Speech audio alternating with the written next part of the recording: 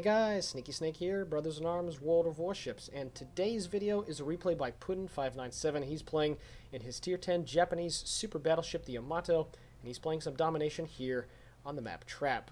So whenever we feature the Yamato on our channel, it tends to do really well view-wise. You guys like these replays. It's clear that the World of Warships community really enjoys high-tier gameplay, and Puddin is the only one so far of myself, Spider, and him that has this glorious battleship. So whenever he features a replay on the channel, it's generally a good one, and this one will certainly not disappoint.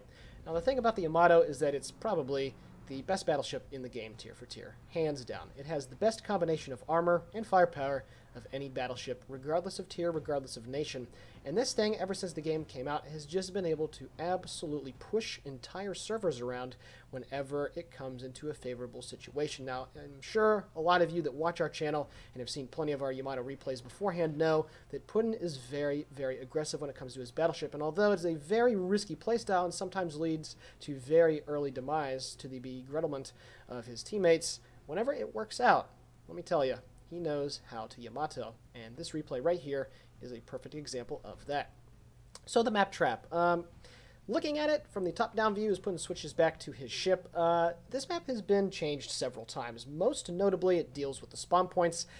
Way back when the game first came out, most of the spawns were closer to Alpha, so A and B were the points where the battles took place, and C was generally neglected.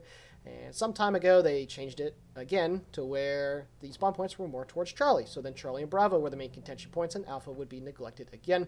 And now I think they finally hit a nice balance where they have a good portion of the team spawn more towards C, and a good portion of the team spawns towards Alpha. And even still, sometimes either C or A is neglected, but most of the games that happen, the objective Charlie is the way to go. And this is where Puddin is taking his Yamato. Now he has a Zao, he has a Friedrich the Grosse, there's also another battleship behind him a couple kilometers off his stern that is heading over here towards Charlie, so there's plenty of firepower that will be able to take care of whatever comes. However, Puddin will be in for a slightly nasty surprise once he gets in towards the cap.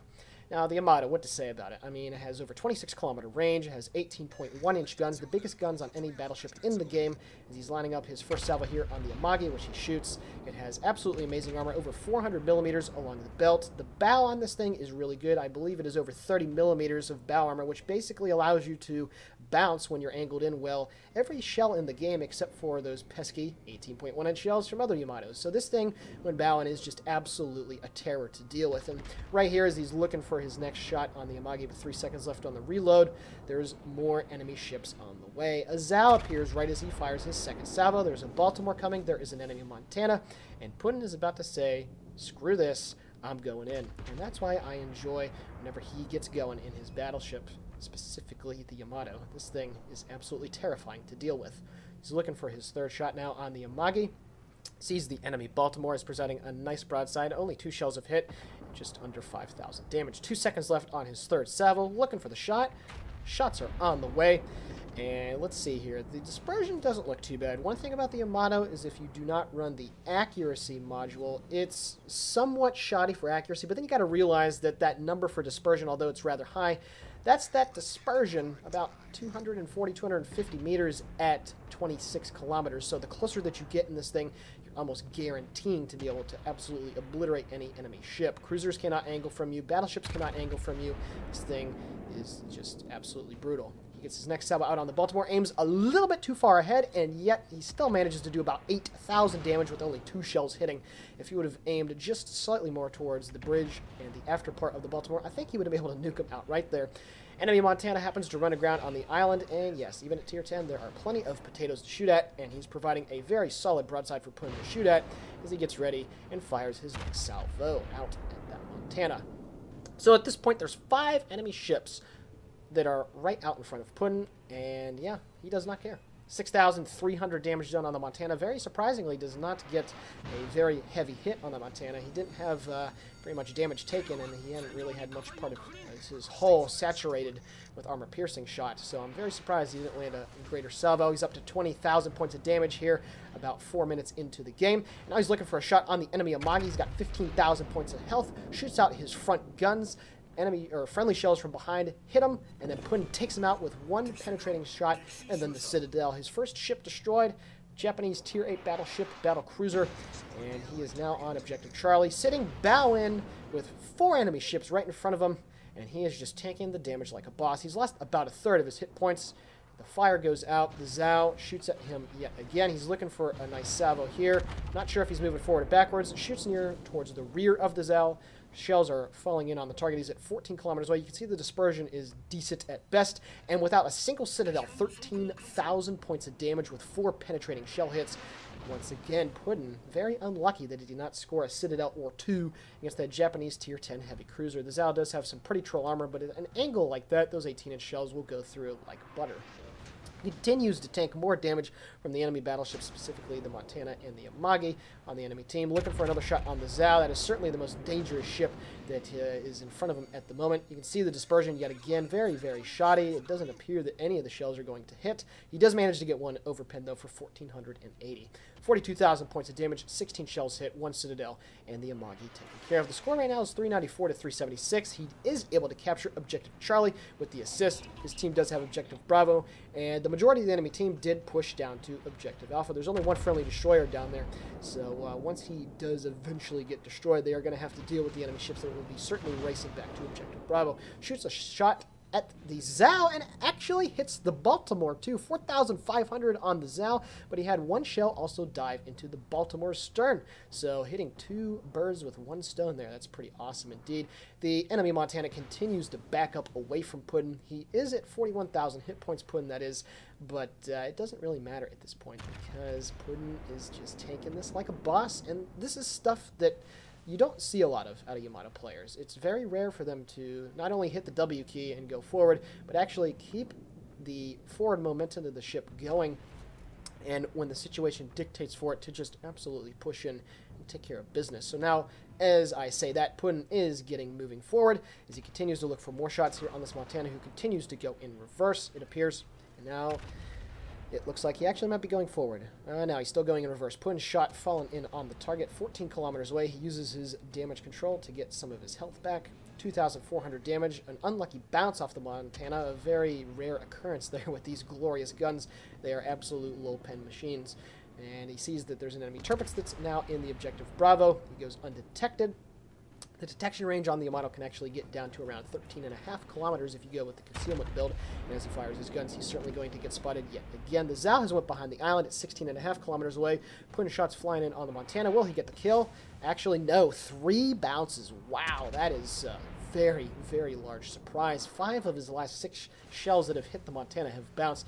It was very unlucky for Puddin, and it doesn't appear that he's going to be able to get his next shadows out before he dies. Indeed, the friendly Zhao takes care of business, and now Puddin is going to turn in towards Objective Bravo. So far, you're probably wondering, well, I mean, this hasn't been a bad result, but I'm not sure what you're talking about being such a good game, Snake. Well, don't worry. Once Puddin pushes into Objective Bravo, it's all going to be readily apparent. Looking for his front turrets now on the enemy Tirpitz. He does get hit by a couple of Fletcher torpedoes. Takes about 20,000 points of damage. He certainly is going to be flooding after that, so he uses repair party. But now Puddin is going to try and get in range for his secondaries. Now, the secondaries on the Yamato, something I forgot to mention, are absolutely deadly. They have a range of well over 10 kilometers with a full secondary build, and there's just so many of them on the ship that any enemy ship, specifically destroyers that get within that range of you, just absolutely get obliterated. Looking for his next 2 front guns. Salvo here on the enemy Tirpitz. He's got 29,000 points of hit points left. Shells fallen in on, and 5,300 damage. 2 penetrating salvos, or shells I should say. 1 overpen. He's up to 58,000 points of damage, 26 shell hits. 1 citadel, 1 assisted base capture, and still only 1 ship to his credit.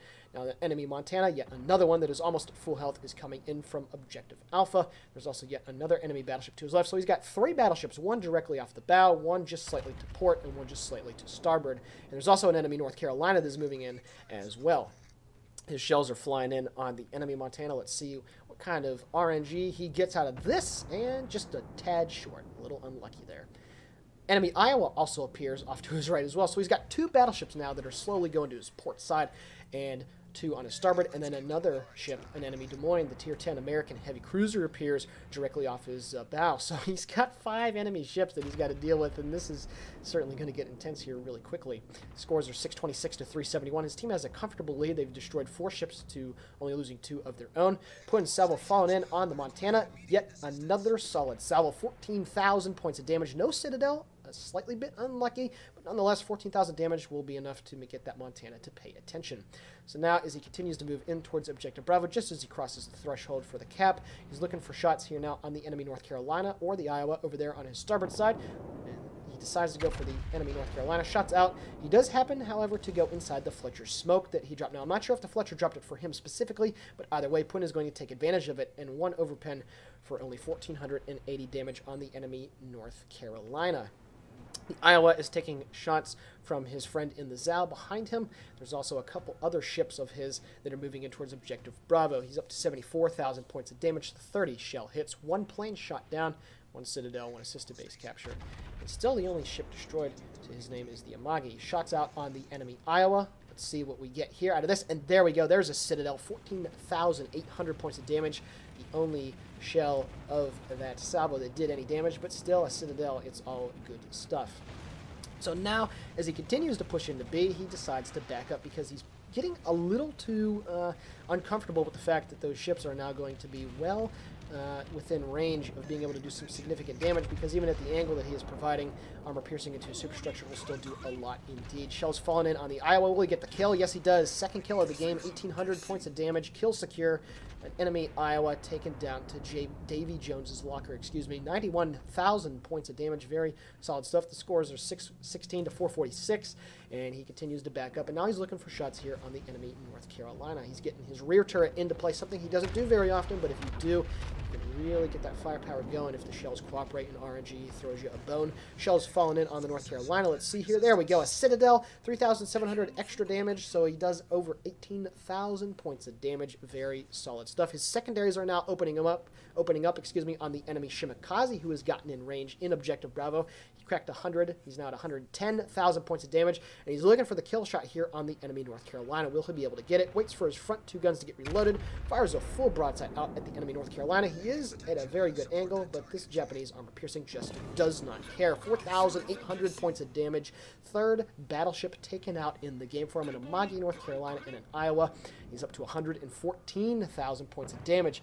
An enemy Amagi and the Des Moines and the Shimmy are all cowering in fear behind Objective Bravo. They, for whatever reason, have not pushed out. Now, that enemy Montana that's off to his port side has completely neglected him. And what I said earlier about he got a little uncomfortable about being too far pushed into Bravo is that if those enemy battleships off to his port side continued to move off in the distance, they would get to a point where they'd be able to get some solid broadside shots. But for whatever reason, that Montana has completely paid zero attention to him, and luckily for Puddin, he has not taken any damage from that guy whatsoever. Swinging his front guns into play against the enemy Montana. He is not spotted, so he's looking for a shot here from the darkness. He gets it out.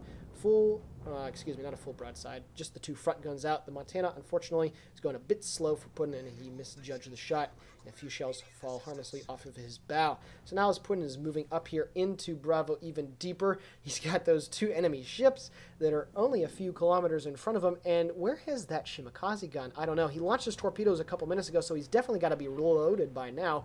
As Puddin swings his guns into play to try to get a full broadside on this Amagi, and will he get the full point-blank nuke? Let's see here. Full broadside out, and no Citadels. 16,000 points of damage, very unlucky. And as Puddin creeps out in front of the island, oh no, the enemy Shimakaze at full health is right there, and he's definitely got his torpedoes reloaded by now. So Puddin pulls on the E-brake. He's trying to get his ship stopped. He's looking for his rear turret now on either the Shimakaze or the Des Moines. I don't really know. He manages to hit the Shimakaze with one of his shells, and just as he starts to go in reverse, the enemy torpedoes from that Shimakaze are coming in. His front guns get reloaded. A little bit of lag right there. Shots out, and kaboom! He gets 4 overpens on the Des Moines. Very unlucky. Takes 4 torpedoes from the Shimmy, but because he's in a Yami and he has absolutely glorious torpedo belt armor, he's not really in too bad a shape. He does lose quite a bit of hit points. His AA guns are going off. This is absolutely getting crazy. 9 planes shot down. He's up to 150,000 points of damage. Torpedo bombers fly over. His secondaries are continuing to rack up the hits on the enemy destroyer. Gets his front guns ready to go on the Des Moines. He's got 5,000 hit points left. Will he be able to snag the kill? Yes, he does. There we go. Fourth ship destroyed, 157,000 points of damage, and the Shimikaze gets taken out by the Fletcher. More dive bombers come in. They do manage to set Puddin on fire. His AA continues to shoot down more planes. Now he's looking for his rear turret here on the Montana, and somehow that guy has paid literally zero attention to him. I don't know what that guy was doing. I mean, there's times where people potato really hard, but I don't think that guy is just having a moment of potato-ness. I think he is a straight-up potato. I mean, Puddin was literally sitting there completely broadside. Obviously, there was plenty more ships that he had to worry about, but that Montana is just an idiot. There's really no other way to explain that. 157,000 points of damage here. 3 citadels, 4 ships destroyed, Confederate taken, 56 shell hits, 12 planes shot down, 1 assisted base cap, quite a few secondary hits, 17 to be exact. The Des Moines does take out his friendly Friedrich de Grosse behind him with his high explosive in the fire, and now he's looking for an absolute nuke here on the enemy Montana. Gets a full broadside out. The dispersion looks okay. Shells falling in on the Montana, and he's just a little bit short, 6,300 damage. Missed out on the opportunity to absolutely obliterate that Tier 10 American battleship, but nonetheless, now he's got to start turning in because he only has 2,770 hit points, and even if that Montana gets quite a few overpins on his superstructure, that will be enough to take him out. So as the secondaries start to go off, Puddin continues to turn completely bow in towards this enemy Montana, looking for his front 2 turrets on it. The Montana is going to start to turn a little bit more to the broadside. Shells are flying in on the target. Will he get rewarded for it? 5,400 damage. I don't know. Wasn't the best of salvos, but it certainly wasn't terrible. Shells flying in from the Montana, and he took no damage. A full broadside of 16-inch shells, and you can see why this Yamato is just so beast. Just tanking the entire broadside from a Montana. That thing actually has a higher broadside weight. It has more weight on its shells than the Yamato does, and they all bounce harmlessly off the bow and the deck. Absolutely ridiculous. Some people think that the Montana is just way too weak in the game, and when you see stuff like that, I can understand why people think that way. Now, there's, unfortunately for Puddin, just a ridiculous amount of dive bombers and torpedo planes coming in on him. And if there's one thing about the Yamato that certainly pales in comparison to the Montana, it's the AA. He has shut down quite a few planes, but unfortunately, he gets the dreaded double fire, and enemy torpedo bombers drop their load on him. He is going to be able to get out of the way. A little bit of lag, and then unfortunately, the second group of dive bombers take him out. The Essex gets the kill. Wow, what a fantastic push by Puddin here in his Yamato. Taking a look now at the post-battle results, 1,656,000 credits received. He completed a couple of the Guadalcanal challenges for some credits, 11,000 points of experience earned. Confederate secured 187,000 points of damage, 67 target hits, 15 planes shot down, 4 ships destroyed, 3 citadels, 1 assisted base cap, and 23 target hits with his secondaries. Taking a look at the team score, easily tops on the team, 2,886 base XP. That is an absolutely killer game in the Tier 10 Japanese battleship, the Yamato. So, once again, another Yamato replay on the channel. We know you guys love them, and we'll continue to dish them out every now and then. Hope you guys enjoyed the replay. Please comment and like on the video. Give us a subscription if you're not sure. And with that being said, the Sneaky Snake here for Brothers in Arms World of Warships. Have a great day, guys.